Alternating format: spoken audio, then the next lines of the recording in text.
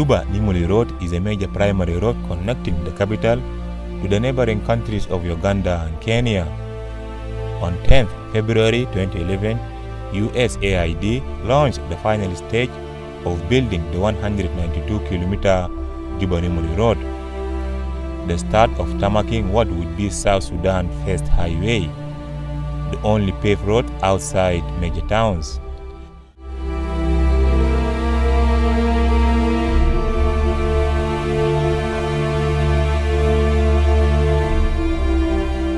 The project is funded by USAID in close cooperation with the government of South Sudan through Ministry of Roads and Transport by then. The highway is projected to strengthen development and boost the economic growth in South Sudan. This highway is open to heavy commercial trucks transporting goods to South Sudan. Long use without maintenance has led to numerous damaged sections, creating hazards to users. Trucks are often involved in traffic accidents. These lead to losses and sharp rises in commodity prices in South Sudanese markets. The Ministry of Roads and Bridges sent a group of engineers to assess the extent of the damage and come up with emergency response on what could be done. We visit Juba-Nimule Road as a team of engineers from Ministry of Roads and Bridges and South Sudan Road Authority. We came with our long-time contractor, Rhino, led by Peter Tim. The today visit is an emergency response for the situation which had occurred here. 2 days ago, number of vehicles overturned, and as such it raised an alarm, which the ministry was informed, and the minister happened to send this team. The minister and the undersecretary of the Ministry of Roads and Bridges sent this emergency team to come and assess the situation and look into an emergency on what can be done.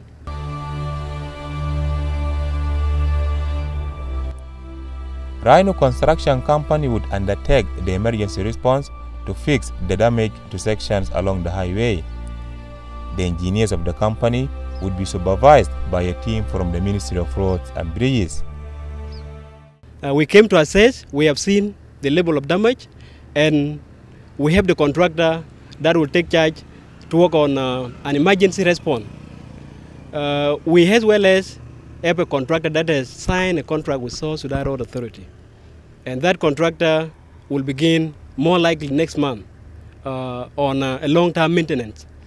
However, the company that came with us, Rhino Stars, will do an emergency response that will of course address the issue on the disruption of the traffic which happened. This is the whole thing that we came about. It's just to address the situation on what can be done. We have assessed the level of the damage, and as we go back now, we will formulate what the contractor will do.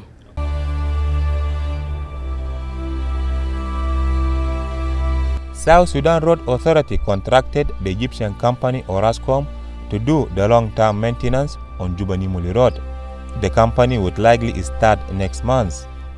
In the meantime, Rhino Construction Company will do emergency maintenance on damaged sections along the highway for the smooth movement of the traffic, according to the Managing Director of Rhino Construction Company, Peter Atem. And we are emergency response anywhere in South Sudan. And we are risk company who take the risk and the lead. We cooperated with the Ministry of Road long time ago and want to try to help our people because we want to make this road with the USAID through and under LBG and do the and whatever. I'm a subcontractor on the road before. But I came back now, I appreciate it, that they can give it to us, and we are going to make sure that one going to be cast by concrete. You cannot do with the tarmac, we cannot do with the maram. You do with the maram, it is useless. Unless we do with the concrete, what the ministry said, and we make that one run pause a bit with the mass, whatever, the other thing can put in. And this thing, we're going to do it sharply. There are two in the Jebel Gordon, there are two places are bad, and the other one near to Jebelen, there are some places were there, and the other one between Captain Cook is there and need to be done. And this is why we are informing the public when you are driving, we are going to start the work, maybe tomorrow or Monday, drive slowly, respect on the road. Where we are doing, don't pass there. We are going to put a lot of protection and safety. All the road building materials that are going to be used in the emergency response to the damaged sections along the highway road are going to be tested by specialized engineers at the Ministry of Roads and Bridges. Yeah, we are going to bring the aggregate and what will be required by the ministry because must be tested. You cannot bring something will not be tested by the ministry like aggregate, like whatever, because you are using the road. It's a long-term thing. And when you cannot be a right, you bring the local material, keep the government. No, we don't want that one. We work the president of the ministry and give out the document what material are going to be used. We bring a sample to them, like cement, we bring a sample like aggregate, and then when they approve that one, we come to start the work right away. No any contractor who do their road. We are not taking your road, we are taking out maybe 500 meters or whatever. We are going to take small thing. Because for some when you are doing something for them, they said you are jacking the contract. No, it is emergency. We have been tried by acting under the Minister of Transport, Maduru Act, the Minister, who will send these people and convene on that portion only. The rest of the work, it is you. Do it, what Malina are doing, it is up to you. But I'm doing the small part, who can do it. A lot of work lies ahead of the Ministry of Roads and Bridges to address the issue of trucks and other vehicles overturning along the life-saving highway in South Sudan. Behind us here we can see a number of cars that has overturned. And again, we had also in the morning visit Jebel Gordon, where we also have one side that vehicles overturns. There are deep potholes which vehicles comes in and of course they overturns. This is an emergency. So we came as a directive from the Honorable Minister of Road and Bridges and Undersecretary of the Ministry of Road and Bridges. Our purpose is to make sure that we come up with an intervention. There's a contract signed for these roads. An Egyptian-based company has signed a contract with South Sudan Road Authority to maintain these roads. And maintenance is likely to start next month. However, what we see behind here need an intervention. And this is the reason why we brought a team of Rhino stars. He's a long-term friend and a contractor of Ministry of Road and Bridges. He has been so active. So we always call him on emergencies to intervene. Alleviating the human suffering imposed on drivers and pedestrians on Juba-Nimule Road will be a motivation for the engineers of Rhino Construction Company to accomplish the emergency intervention to damaged sections of the highway, says Peter Atem, the managing director of Rhino Construction Company.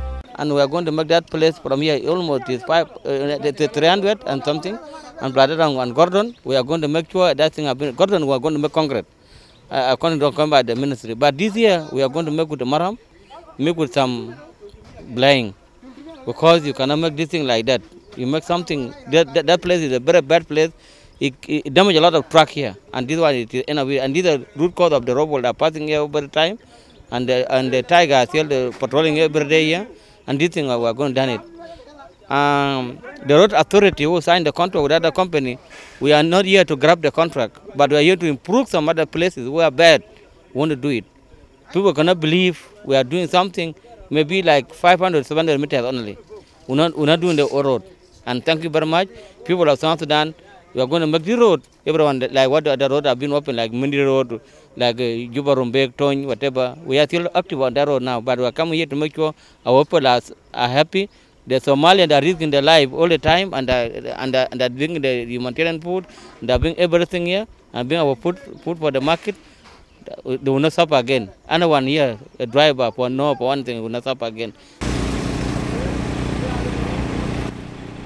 South Sudan relies very much on goods and building construction materials coming from East Africa through Juba-Nimule Road. Any interruption on the highway will definitely increase commodity prices in local markets, as happened when truck drivers strike at Aligonumuli border point on the Uganda-South Sudan border after a convoy of commercial trucks ambushed by unknown gunmen along Juba-Nimule Road early this month led to 5 people were killed and 3 others injured.